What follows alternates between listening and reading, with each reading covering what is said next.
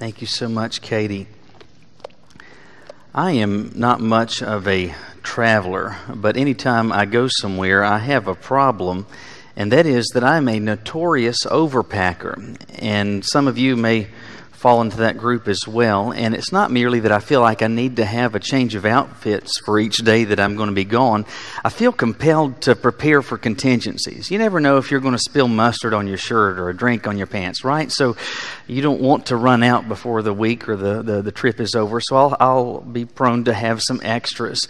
Beyond that, it's further complicated by this fact. It seems that before I go on a trip, I am absolutely incapable of actually planning out what it is that I'm going to wear. And so I have to take these things, I don't know if you're familiar with them, they're called options, right? And so if I'm going to be gone for 3 days, I may need 6 shirts because I don't know exactly what I'm going to wear. I need some options. I've got these pairs of pants. I need some options in the mix. A lot of times that's not a problem. It's not a problem. But there are instances where that really does pose a challenge. For example, the other year I had to go to Nashville for a conference, and I was flying from Greensboro to Nashville. And I didn't want to have to check a bag. And so everything that I was going to take, I needed to make sure it could fit in a carry-on that would fit in the overhead compartment. So I've gotten out the clothes that I think I want to wear. I iron what needs to be ironed, and I begin to pack, and I realize, I'm out of suitcase before I'm out of clothes. Right? That ever happened to you? Anyway, so I've got more clothes than I can actually take, and it dawns on me, all of this can't go. For me to get from where I am to where I want to be, I can't bring all of this. For me to get from where I am to where I need to be, where I want to be, I can't have all of this. Hold that thought for a moment, and let me help frame up what it is again that we've been talking about for the past few weeks. We're talking about experiencing the boomerang effect. And by that, what I have and what I continue to mean is this. You can be someone here today who says, hey, I've got a personal relationship with God. I'm trusting in Jesus as the Savior of my heart and the Lord of my life. But you can very well, because of the choices that you make, get on paths that are leading you further and further and further and further from God, so that where you are today and where you could and should be, you're very far removed from that. You can say, if you're honest, things between God and I, they're very distant. They're very distant. They're not what either could or should be, and I need a return. I need this whole boomerang thing. Now, once that boomerang effect begins, once God has awakened this reality in your heart, and He's motivating you to come back to Him and get close to Him, stay close with and to Him, once you get to that point, or that boomerang process has begun, one of the things that you have to come to realize is there's not room for everything as you come back. There's some stuff, kind of like me trying to pack my carry-on, there's not room for everything. There are some things that need to go. So what is it for which there is no room for? Look with me in your Bibles today to 2 Kings chapter 23. 2 Kings chapter 23, and we'll drop in there in just a moment. But let me just frame up again the context as to what's going on. We're looking at this whole boomerang effect through the lens of the experience of this Old Testament king whose name was Josiah. Josiah becomes king amazingly at just 8 years of age. Now, we had Power Camp this week and had a slew of 8-year-olds, and they may be qualified to play on a soccer team or basketball, but king, that's a big deal. But he becomes king because his father has been assassinated. By the age of 16, though, he begins to think and ask some big picture questions. He's starting to think beyond just the here and now and the moment, and he's starting to ask questions about God and to try to figure all this out. So he's kind of beginning a spiritual quest, a journey. By the age of 26, though, he realizes this. The temple, this place that has existed for so long among us, it's in disrepair because we haven't paid any attention to it. We've been worshiping all sorts of other things and all sorts of other gods. We've paid no attention to this, and so it's in disrepair. He decides, the very least we can do is try to fix up this place. So a renovation project begins, and what happens is that a copy of the Word of God is found.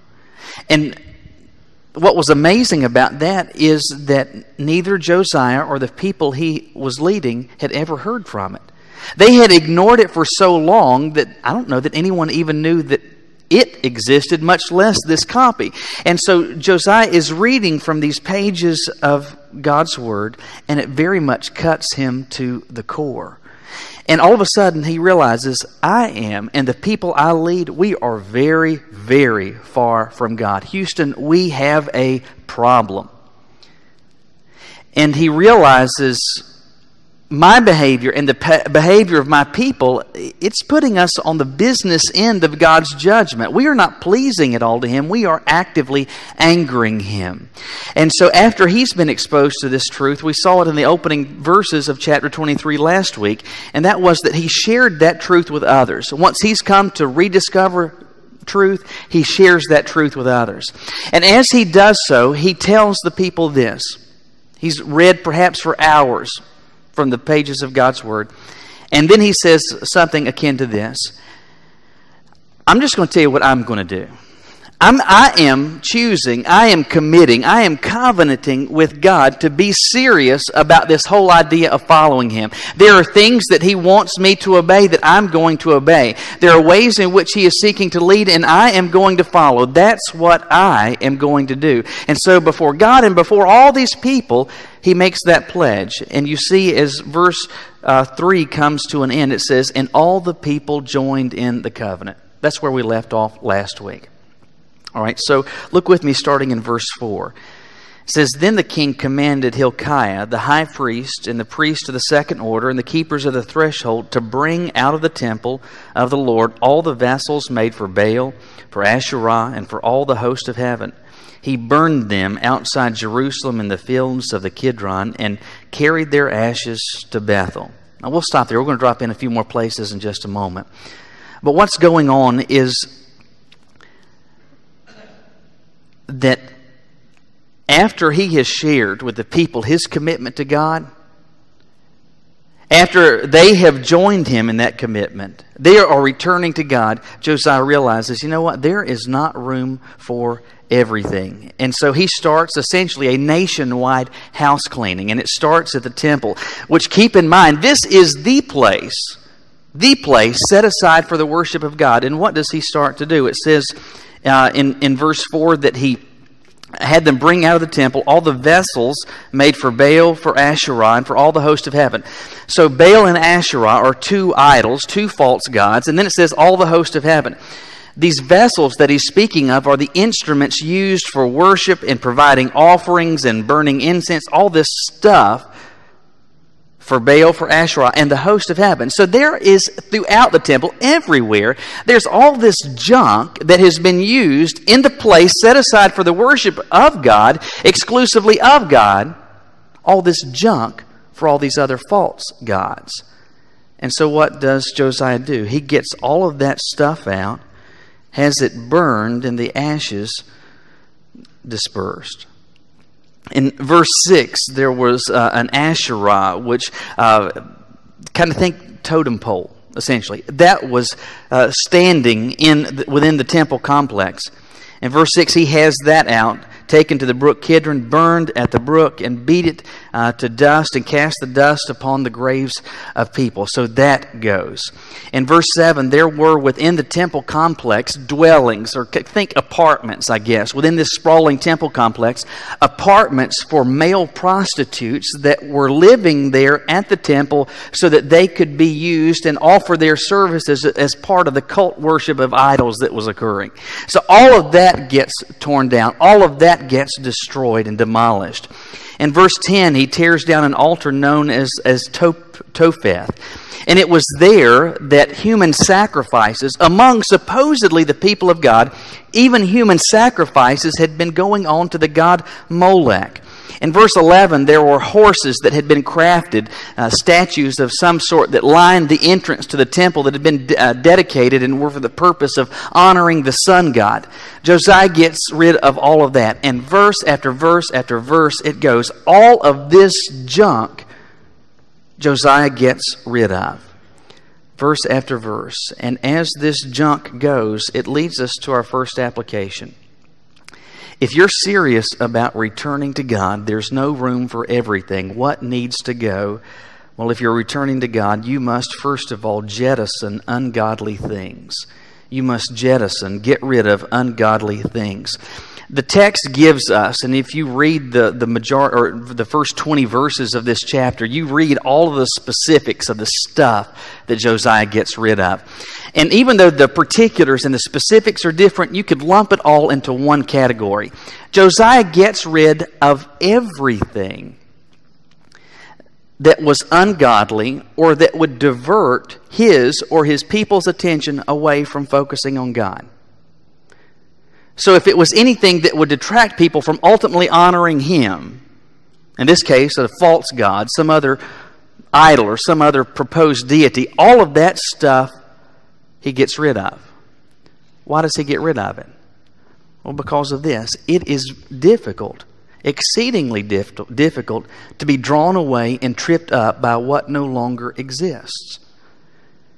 It's difficult to get drawn away and tripped up by what is not even around. My wife Caroline has been on this diet that she started, I guess, about the beginning of June.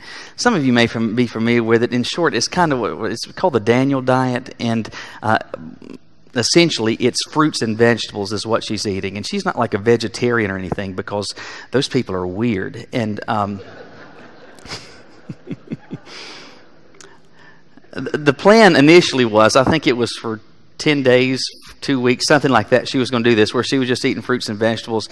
But she was doing so well with it that she's kind of kept this going. And so for the past couple of months, among other things, no meat. But thankfully, my wife is gracious, because the stuff that she wants to eat, I'm really not interested in. And so what she so graciously has done at night is that she prepares something that she wants to eat and can eat in kind of keeping with this diet, but also is gracious enough to fix something for the rest of us so that we won't starve. And so during this time, we've had grilled chicken and fried chicken, and we have had lasagna, and we have had spaghetti, and we've had all kinds of stuff. And so Caroline is sitting there eating her, I don't know, curds and whey or whatever it is that she's eating. So she's got that while we're eating what is clearly exponentially better and far more delicious. And we were talking about this just the other day. She said, none of that stuff bothered me. My weakest moment, and you may be surprised by this, she said the weakest moment I had, the moment that I found to be so difficult, involved Totino's pizzas. And I don't mean like DiGiorno, the good frozen pizzas. I mean like the 88-cent at Walmart Totino's pizzas. And, that have about 11 sprinkles of cheese and those little funky pepperoni bites on top of it. She said one day I was trying to figure out something for lunch for the kids, and I knew that we had some of those in the freezer, and I went and I got them, I put them in the oven, and she said it was just all I could do. And I don't know if you've ever had Totino's pizza. In the realm of pizza, they're not that good. They are to pizza what McDonald's cheeseburgers are to hamburgers, right? If you're craving a really good hamburger, you're not like, hey, let me go to McDonald's and get a cheeseburger, right? But still, there's a special place in your heart for McDonald's cheeseburger. It's kind of in its own category. It's just kind of on its own. It's good, kind of unlike anything else. She said Totino's pizzas are just like that.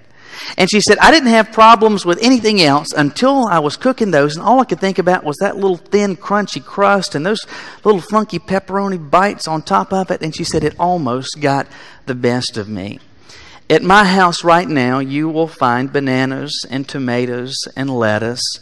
You'll find carrots and hummus and yogurt. You'll even find some ground beef, and you'll find some chicken. But you know what you will not find? Totino's pizzas.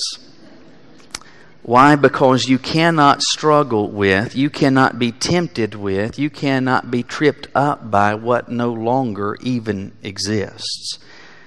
So you say, well, what does this have to do with me? Yeah, I see Josiah gets rid of all this stuff. Caroline gets rid of the Totino's pizzas. But what does this have to do with me and me returning to God, getting close with Him and staying close? What does this have to do with me? I recognize that in your home, it's almost certain you don't have some idol sitting around. You probably don't have a totem pole out in the backyard that you offer your worship to. You probably on the grill on your patio aren't offering human sacrifices. Out in your shed in the backyard, that's probably not a dwelling for cult prostitutes at your house. I get that. And it's easy to say, what does this have to do with me? I'm going to tell you, a lot. This was the stuff that was tripping them up. What's tripping you up? What unwholesome or what ungodly thing or what is it that's directing your focus away from Him that may need to go? Josiah got rid of everything that was ungodly. He got rid of everything that was telling them, hey, this is okay when it's not. What in your life? Well, I bet the vast majority of us have some stuff on TV that needs to go. Some of you, I'm sure, have some shows that you watch on TV that you wouldn't watch if God was sitting there. Maybe it's a really popular show, a funny show, like Modern Family. Do you realize that's a show that does not subtly but overtly promote a lifestyle that is in direct contradiction to the Word of God? And in the effort to get you to laugh at it, prompts you over time to begin to view it as normal, as okay. Maybe it's horror flicks that celebrate violence and gore and diminish the value of life. Maybe it's romance novels that captivate your attention and prompt you to think unwholesome thoughts. Maybe it's unrestricted internet freedom and usage that keeps tripping you up with easy access to pornography. Maybe it's the home shopping network that is promoting and prompting materialism and covetousness in your life so that it's prompting you to be a bad steward of the limited resources that God has put into your hands. Maybe it's for you not the TV. Maybe it's, we've been thinking about sports this week, maybe it's athletics. Maybe it's your commitment to a sports team that always and consistently has practices and games that are consistently in conflict with things that are related to the church. And consistently and regularly, whatever is going on with the sports team trumps anything that's going on at the church. It always supersedes your commitment to spiritual things. Maybe it's a hobby, whether that's fishing or painting or sewing, but something for which you're always amazingly able to find time for. But somehow, strangely, at the end of the day, there is just no time at all to be able to talk to God or read what it is that He has said and wants you to know. Maybe in terms of personal habits, there's something that's a regular part of your life that's harmful to your body, and God has been showing you time and time and time again that needs to go, but until this very moment it continues to exist. I don't know what the particulars are that God is speaking to you in your life about. I know what they are for me. But what I am saying is this: regardless of what the particulars are, if you want to come back to God and stay and walk closely with Him, there's not room for everything. There is some stuff that's got to go. Now, if all of this is a game, if this whole idea of following Jesus just involves, hey, I show up on Sunday mornings and I dress nicer on Sunday and I get up earlier than I would on Saturday and I just come and maybe I'll throw something in the offering plate or I'll help out with sports camp, I'll help out with vacation Bible school and I'll just be nice and I'll bow my head at the right time and I'll stand and sing at the right time and say, if all Christian living is, if following Jesus is just that, then take all the junk that you want. Bring all the immoral lifestyles. Bring all the destructive habits. Bring all the vices of speech. Bring all of that, because it doesn't matter if following Jesus is a game. But if it is more than a game, if it is following a real God who has real standards for your life, a real plan and real purpose for your life, I'm telling you, based on what God has made abundantly clear, there's not room for everything. If you're serious, you got to jettison some ungodly things. There's one more thing that Josiah does that's an application for us, which is this. It may sound rough, it may sound tough, But you've got to jettison ungodly people. You must jettison ungodly people. In verse 5, we're told that Josiah deposed the priests whom the king of Judah had ordained to make offerings in the high places at the cities of Judah and around Jerusalem. So what that's a reference to is that the kings who preceded Josiah, they had essentially created this whole school of priests whose job was to assist and promote, to instruct, and to make possible the worship to all of these false gods. And so Josiah goes to them and says, guys, here's your pink slip. There's no room for you. You've got to go. So they are gone. In verses 19 and 20, in the regions of Samaria, that's northern kingdom, that's in Israel that has already fallen, it gets even more stern. The priest there, he actually executed, had their bodies cremated, and took the bones, the ashes of those bones, and sprinkled them on the altars that he had already desecrated and demolished. In verse 24, we're told, moreover, Josiah put away the mediums and the necromancers and the household gods and the idols and all the abominations that were seen in the land of Judah. The mediums and necromancers, who are these? Well, these are people who purported to have the ability to communicate with the dead, to delve into and to operate within a dark spiritual realm. And so Josiah goes to them and says, listen, there is no place for you among us. This is gone. You've had a place for a while, for a long time, but I'm telling you, things are different, and you've got to go. He kicks them out. What I'm saying is that it was not merely the ungodly stuff that Josiah got out of his life and of the life of his people. He got rid of ungodly people. People who would tell him and tell the rest of those that he led, the wrong is actually right. And all this stuff about God, it's okay to pay no attention to that. And so any of these people that would have influenced them away from God, Josiah jettisons them. They are gone. So where does this leave us? Where does this leave you? Does this mean, am I suggesting to you that God wants you to shun everybody in your life that doesn't operate, act, think, speak, behave, and believe like you do? Does it mean that I'm suggesting you need to only work in offices filled with Christian employees? Am I suggesting that you need to isolate yourself in such a way that you're effectively living in a bubble, that you've got a little commune and you have nearly no involvement with the world that's around you? I'm not saying that at all. I'm not saying it all. This is what I'm saying. Hopefully you realize that every one of us, and if you think about what I'm getting ready to say, you'll say that makes sense.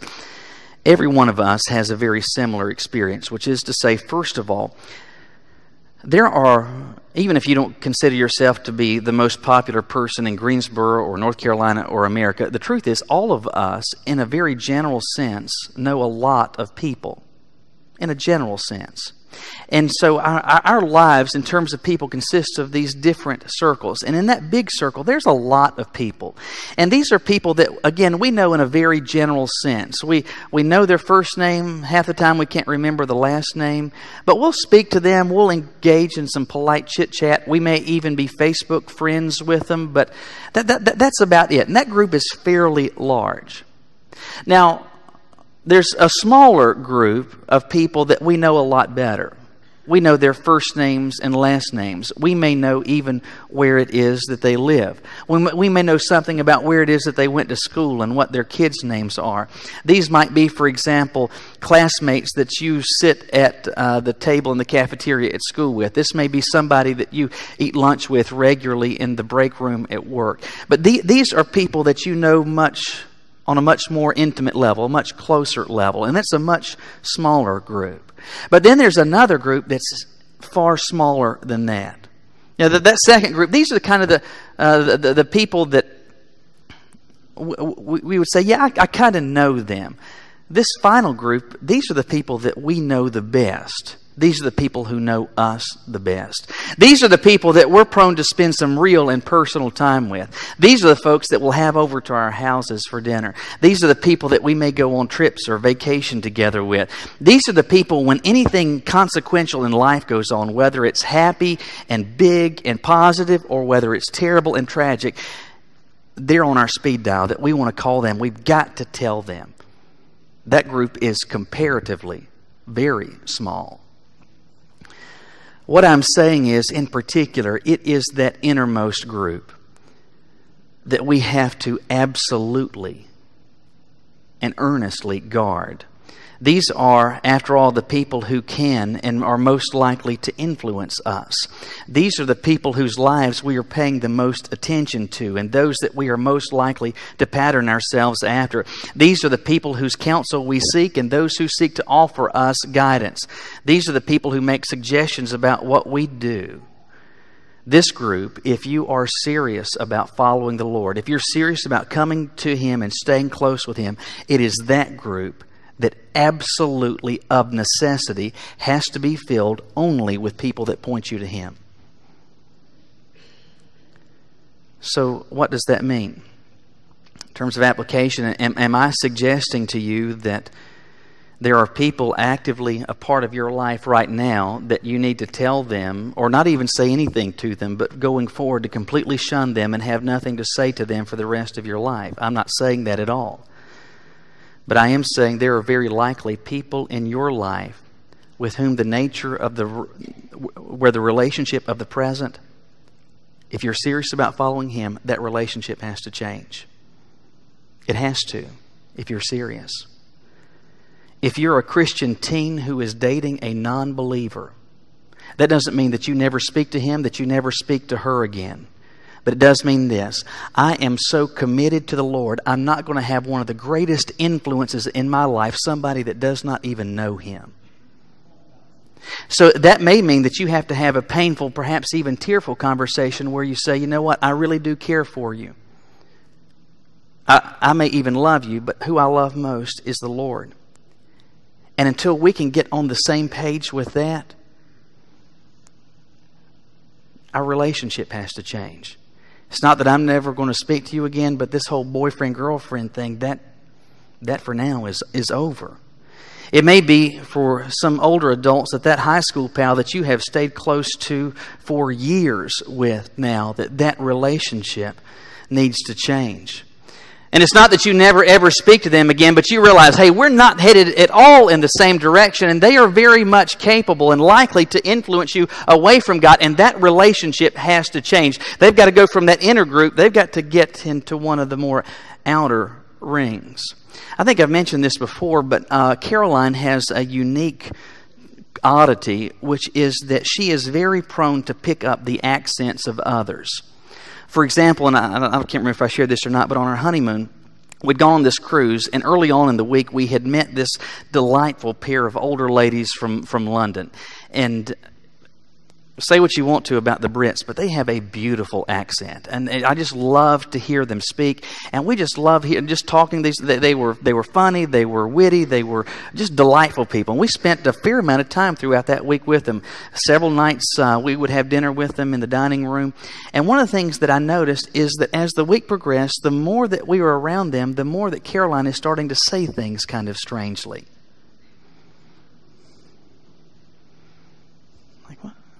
And I say something to her. I said, what's the matter with you? Why are you talking like this? And she says, this is my disability. I can't explain it. I don't intend to. It just happens. But the more I'm around someone with this different accent, the more I'm prone to pick it up. I don't mean to. It just happens. It just happens. I hope you recognize that that's true to varying degrees for each of us in life. And I'm talking about things far surpassing accents of others. The more it is that we are around people, the more we tend to pick up how they do things. You may say, well, oh no, that won't happen to me. I will influence them. I will be salt and light in them. I'll change them. But isn't it interesting how so rarely that ever works out that way? Why is that? Well, because the life that we're called to as followers of Christ is not at all the path of least resistance. It's the path of greatest difficulty. And when we are choosing to surround ourselves, especially those who are closest to us, surrounding ourselves with those that are headed in the opposite direction, they're taking the easy road. And the more and the more and more that we are around them,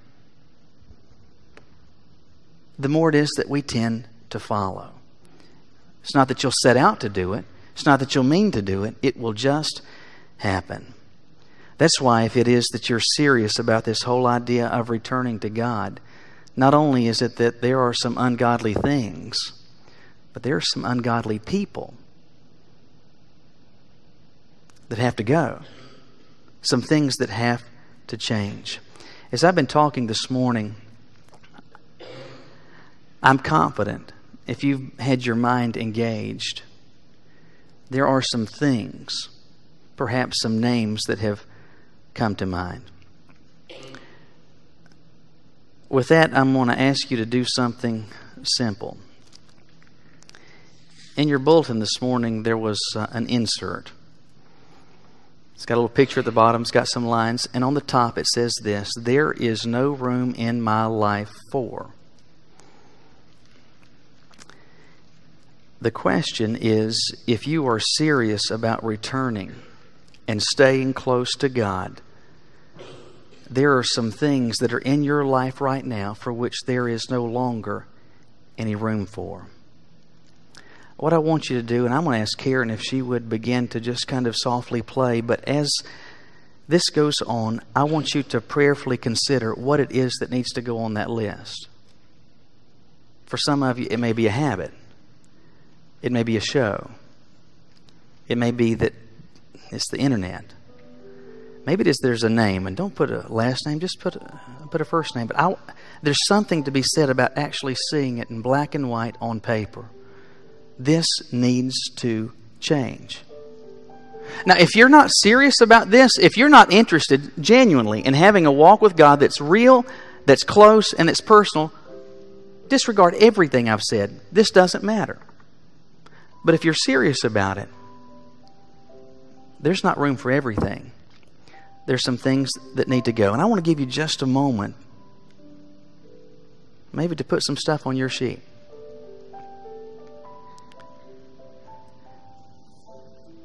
You put some stuff on your sheet and you fold it up, and nobody's going to see it.